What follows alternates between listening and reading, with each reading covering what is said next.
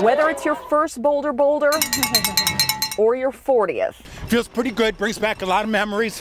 It's just wonderful to see the mountains, relive it all one more time. You can't not get excited when more than 50,000 people are around you, some running for a good race time, most just running for a good time. This 40th running of the Boulder Boulder was off with a bang. Founder Steve Bosley, the official race starter today.